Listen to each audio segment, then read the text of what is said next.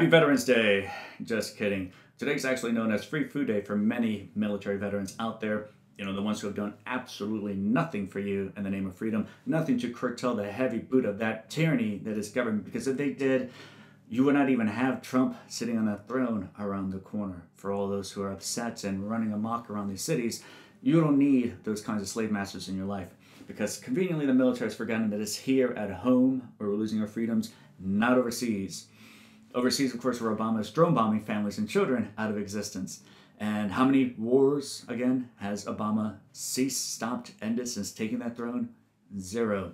How many wars has he engaged in since taking that throne? 7. You have Iraq, Pakistan, Somalia, Yemen, Libya, Syria, and Afghanistan, where the Nobel Prize winner drone bombed the fuck out of a Doctors Without Borders field hospital. That this was done through the U.S. chain of command.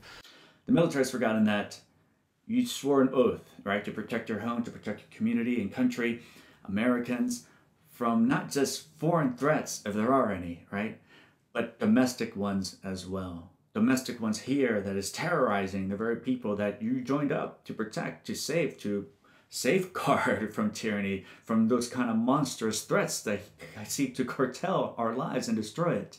And who do you think that domestic enemy is? Who do you think that threat here is in the United States? We have people like Eric Garner being murdered by government for selling cigarettes. I can't breathe. I can't breathe. I can't breathe. I can't breathe. I can't breathe. We have someone like Arnold Albert, 90-year-old World War II veteran who's arrested, extorted for feeding the homeless. Well, Arnold is still facing 60 days in jail and a $500 fine. And then there's Jeff Mizanski, who was sentenced to spend 2 decades in a cage for marijuana, a victimless crime in which millions continue to suffer and rot in those cages for crimes they've never committed against another person, for crimes they've never committed against another person or their property, but because the government says you are not allowed to own your body. Nobody deserves to be in there for marijuana. There's several people in there right now. One of them's in there doing 15 years for having 6 little plants about this big. You even have kids being extorted by government for setting up lemonade stands. We were doing just fine until the cops came. They shut us down. And if you think government cares about you, all you have to do is remember Peter Kaysen, who committed suicide because the VA Medical Center didn't give a damn about him. These things run rampant all over the country.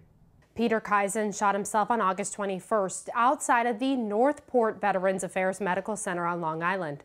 And let's not forget Benny Coleman, not that far from Richmond, up in D.C., in which the government helped him by making him homeless, all because he did not surrender. This guy suffered from dementia, also a Marine Corps veteran, did not surrender for a $134 tax extortion fine, and the government just took us home and threw him out in the street. Retired Marine Sergeant Benny Coleman was evicted at gunpoint from his Washington, D.C. home. U.S. federal marshals stormed Coleman's home and took several possessions. So much for the American dream. And I'm going to tell you myself, I did 4 years in the military, 4 years in the Air Force doing security forces, and for a fact we did nothing to defend the freedoms here at home, to protect you from tyranny. And because even though the United States has been around for quite a long time, a majority of its history has been involved in wars, 222 years of wars. And people forget that government itself is a war on peaceful people, and no one is free until it's abolished. No one is free until that tyranny ends. So for the military veterans out there who are still standing at attention, idly waiting until they're told what to do, government is your enemy.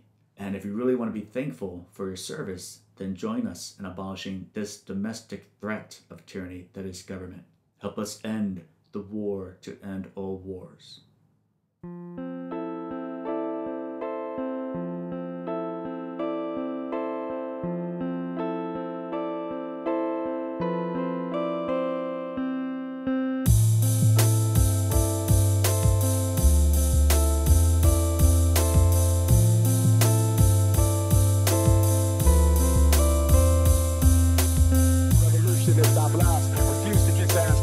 I'm ready to master on my tormented past. Swallow the pain, follow the mental terrain. It takes a hell of a man nowadays to maintain garments bloodstained, face bruised and battered, eyes reflect agony of dreams that were shattered. It never mattered to the so-called public about my nation's situation and how we rise above it and then others. When we self-destruct and kill a home, and the greater responsibility, yes, it's still a home. We should know by now that the system is designed for our demise. If we have lives, we'll be left behind. Dollar signs rule. But what about the fool who falls victim to the material world?